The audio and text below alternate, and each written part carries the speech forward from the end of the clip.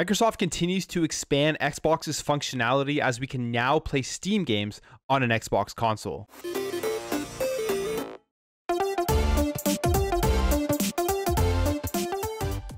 So in the Alpha Skip Ahead program, there is an update to the Edge Chromium browser, which allows you to stream games through the browser through GeForce Now and Google Stadia.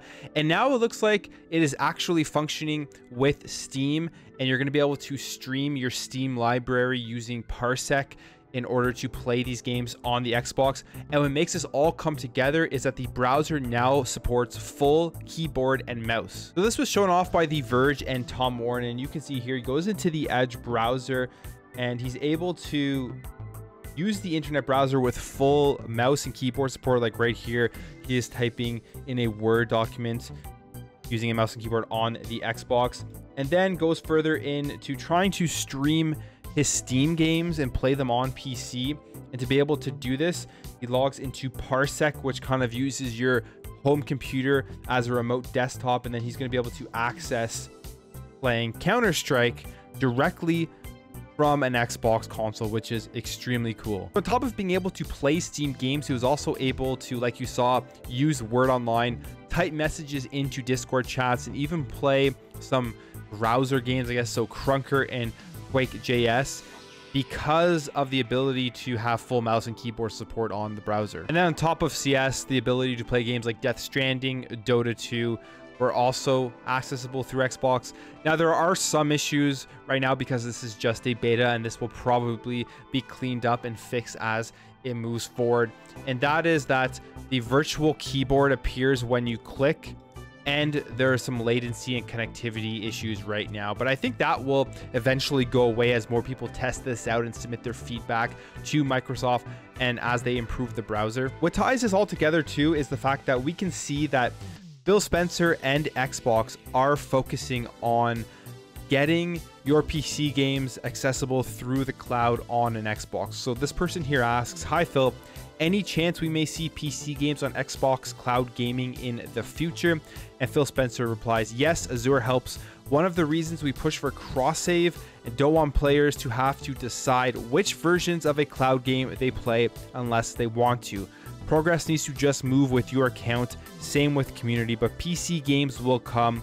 Focused on console games now." And I think this is just the beginning of where we're going with xCloud and the ability to stream games and have access to your games on multiple devices.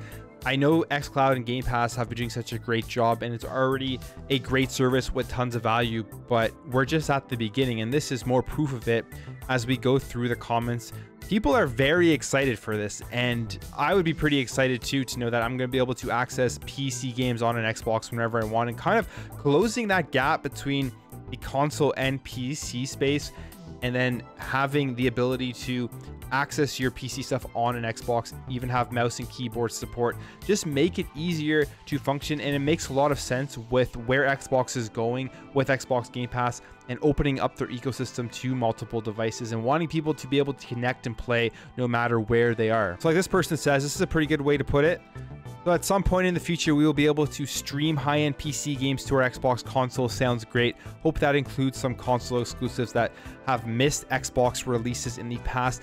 And one of the big games people have been wanting on an Xbox is Age of Empires. Maybe this is the way that they're going to do it, or they'll just release it natively on Xbox. And then this person even says here, you're going to be able to start playing Sony games that release on PC on an Xbox, because Sony is starting to release their games onto PC. Days Gone, Death Stranding, Horizon. We're going to see more of that. I strongly believe Sony is going to tap into that PC market because it's so big, and we're going to see more of those first-party PlayStation games coming to PC. Then you're eventually going to be able to stream those games and play them on your Xbox. What else makes the Series X so great, if it has this type of functionality, is just the fact that, yeah, people could say it's just turning into a PC, and why is there an Xbox? Well, you're paying $399 to get an extremely powerful console, more powerful than a lot of people's PCs, and to get what is available within the Xbox Series X in a PC where you'd have to build it with different parts. It would cost a lot more than $399, and that value alone makes the Series X an awesome purchase. And we continue to see more xCloud and Xbox expanding across devices, as this just came out and Apple devices now support the Xbox Series X wireless controller, which is a great thing. And this is obviously preparing for the fact that this xCloud is coming out in a browser solution on Apple devices. And now people are going to be able to easily just connect an Xbox controller and access Xbox Game Pass through Safari on their iOS device and be able to experience Xbox. So it's continuously expanding.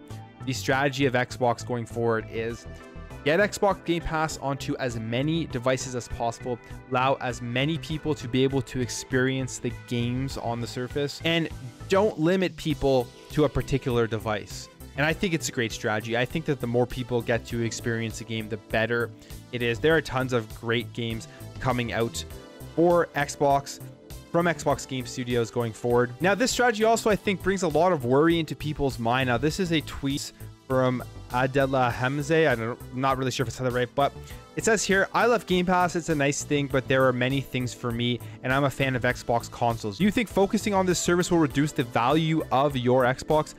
But I want your opinion of what I said, because I fear loss of the Xbox. And I think a lot of people are starting to think that, well, why is there Xbox if it's going to be available on everything?